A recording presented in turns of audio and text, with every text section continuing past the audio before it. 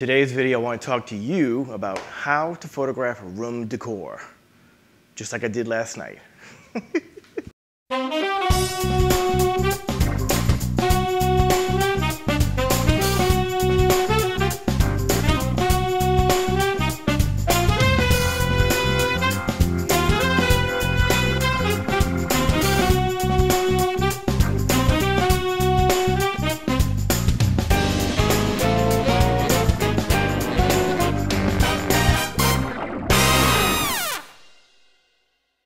Welcome back to the channel, you guys. I am George Kushler, owner of GK Photography here in New Orleans, and this is Focus with GK.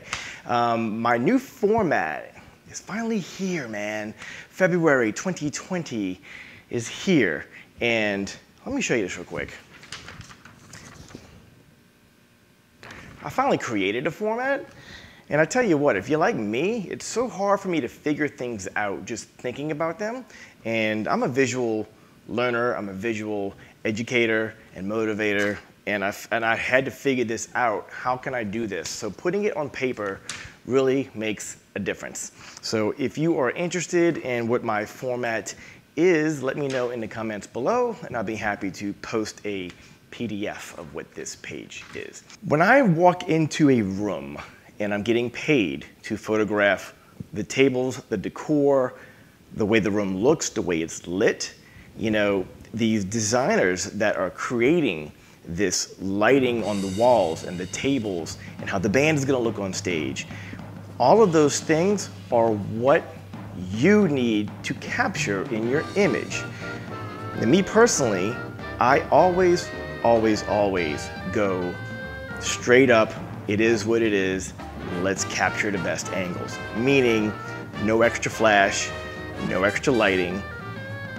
She or he created this mood of the room for this commercial company, like say it's Microsoft, say it's CNN came in for a seminar, and this was their party on the first night. Well, this room was spent a lot of hours, time, and money on design, the aesthetics, and branding, coordination with colors, like you name it.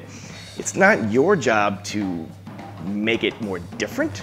It's your job to capture it exactly as it is. The first thing I do is I pay attention to what the whole room is. I do a quick walk around the room, honestly, so I can see a 360-degree angle of the room. And then I walk out the door that they're all gonna be entering the room with, and that is my vision. So this image right here was that entrance when you first walked into the room. Now, you can't look at this video and think you're gonna get some settings on your camera out of me and they're gonna apply to you all the time. They won't. This is completely manual photography that you are in control, and you need to have the knowledge of why you're doing certain things. So, I have a pro tip for you though. A lot of times I'm in a room and there's still help from the hotel putting forks and knives down on the table. It just seems like you never, as soon as you put that camera down and you're like, I'm ready to get some pictures here, people start walking in the room. Sometimes it's the boss walking the client through and you're like, you've got to be kidding me. And of course, everything is about time. We only have 15 minutes sometimes to get the entire room photographed when it is 100% ready to be viewed, and that is a huge problem when people are walking in the room. So my pro tip for you is long exposure on your tripod, okay? Hear me out. When you're photographing with ambient light, okay, you're on the tripod. I know everybody likes their 1.4 lens, but when you're photographing a room of this size, the best thing for you to do is to photograph at a small f-stop and drag your shutter for the light, meaning a very small eye on the camera. It requires more light to come in, which requires a longer exposure. If people are walking, as long as they're walking, they have to be moving, okay? If they're just walking like this, they're not holding still long enough to make an imprint on the image. Therefore, all of the ambient light burns onto your film, as we say, but in this case, it's your digital camera. And if they're walking just fast enough to where the reflection of ambient light to them, to me, to the camera is not enough to be exposed, you don't see them. So believe it or not, here's an image or two of people actually walking around in the room. And the only people you can see in there, some silhouettes, they were holding still. They were holding still, putting forks up in the background. Maybe they were talking to somebody. But people that were actually walking, they're gone. You're welcome. My go-to gear for this job was my Fuji XT3 and the 16mm 1.4. I did not photograph at 1.4. That lens is just a beautiful lens, man. It creates sharp images. What I like about it so much is that it's not too wide to bend the walls. That is my go-to choice of gear. I have been using the Fuji XT3 since February of 2019. And my Canon 5D Mark III, while I love Canon, it's been in the bag as my backup, and I have not needed it for anything yet. And if you've been on my channel for a little while, you know that I do many different kinds of things in my business. And I'm talking from billboards to bus decals to weddings to babies, like you name it, I do it, man. Food photography for the Marriott Hotel, personal private restaurants. This camera works. And the whole mantra behind this channel is that I just want to motivate you to use the equipment you have and just photograph it correctly. Understand the whys and the hows, and you'll be fine, man. It is not a brand channel. Even though Fuji, it would be great if you'd throw me some bones or some gear to review. You know what I mean?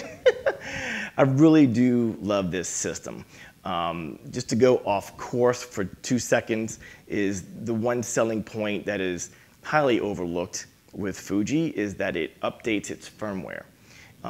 Often, by the way. So something that I thought was fine. I thought the focus on the eyes were fine.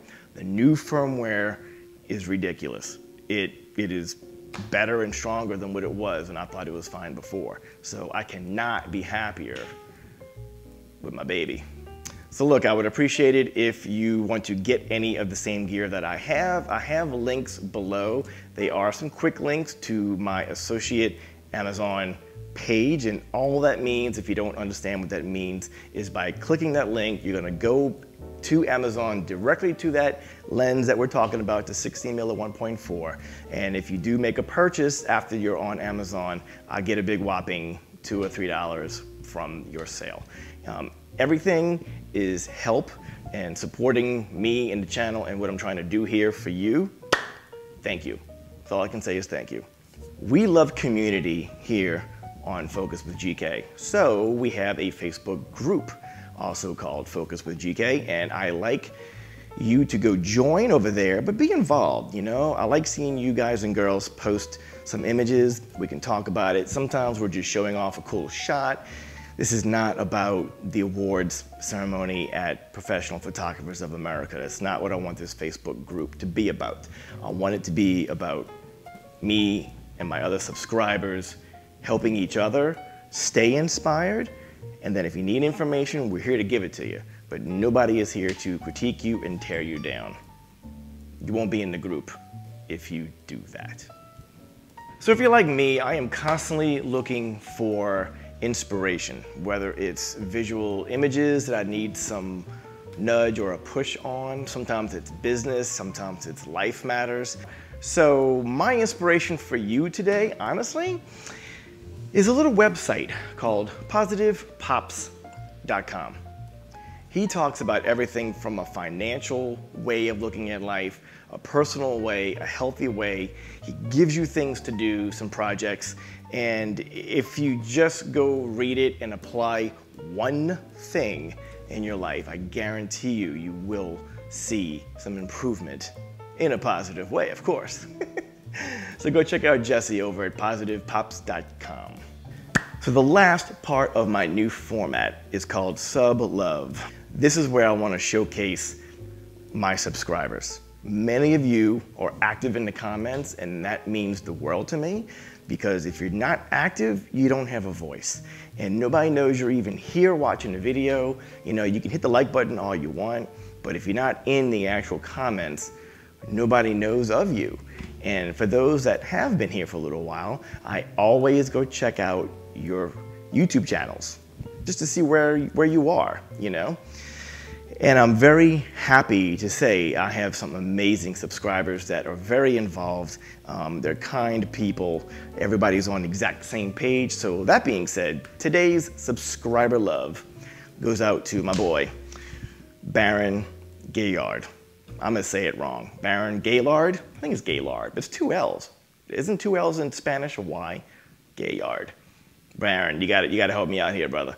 Anyway, Baron has a review channel as well, but his reviews are comically funny. He knows how to keep you interested, and I personally love his reviews. In this video, I'm going to tell you 4 reasons why I will not be buying the Sony a6600, but it might still be the right camera for you. Let's find out, yeah.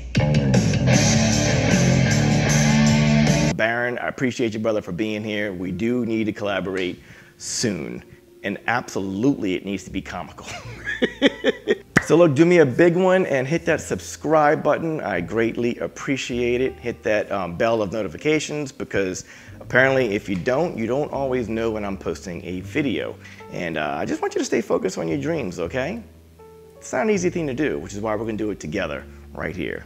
All right, you guys, GK out. Peace.